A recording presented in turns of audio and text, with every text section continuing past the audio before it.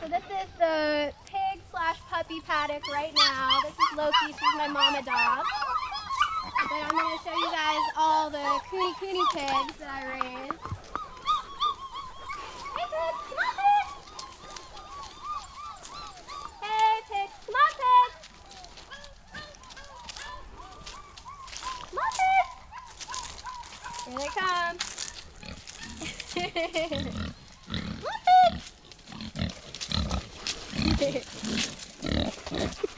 So these are KuneKune pigs. They are a breed from New Zealand. They only get to be about 200, 250 pounds full grown. Sometimes the boars get to be a little bigger. I raise these guys because they're incredibly light on the pasture, on the land. You can see they don't dig huge wallows and make big like craters in the ground. They will actually graze because they have such a short snout. This is Foxy. She's my oldest sow. And so they actually will graze rather than dig big holes, and I really like that. They grow a little slower, but they're extremely efficient on feed.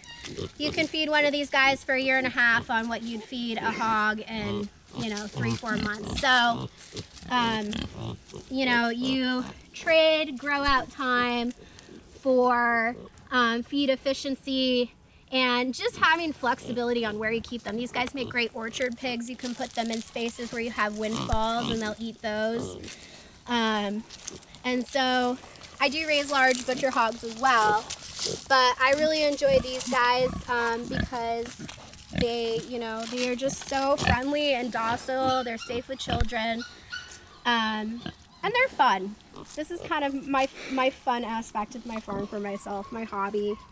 So I take some of the littler guys with me to the petting zoo that I do at farmers markets and events, and they're great, PR for the farm, and they're fun. So I raise registered breeding stock. I'll have some litters in the fall if anybody's interested in some. Again, they're a great pig for people who maybe haven't had pigs before and want to try something easy.